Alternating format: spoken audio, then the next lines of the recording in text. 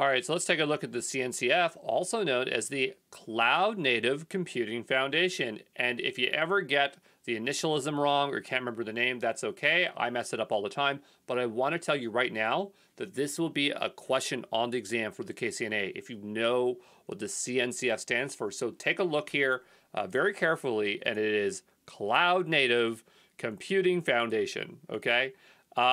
Very, very, very easy for me to forget. I think when I took the exam, even though I've said it 100 times, I forgot what it was.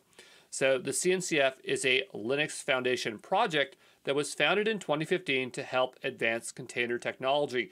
And project is a funny word because it's not always what you think it means, but it's used a lot in like technology stuff. A good example would be like OWASP, where it's called the Open Web security project, and then it's an organization, but they call it a project.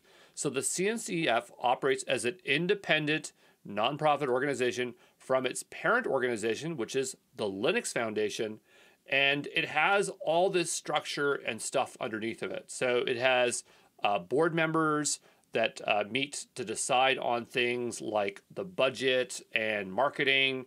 The CNCF has its own global tech conferences like Cloud Native Con plus KubeCon.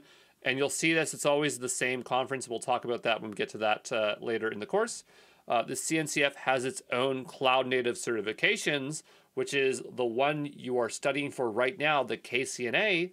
And the CNCF has its own collection of projects. So it's funny that it's called a project, but it's really an organization. But then within it, it actually has technical projects.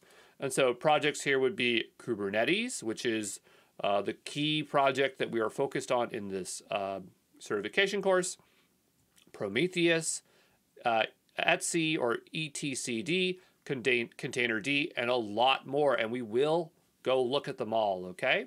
So that's the Cloud Native Computing Foundation.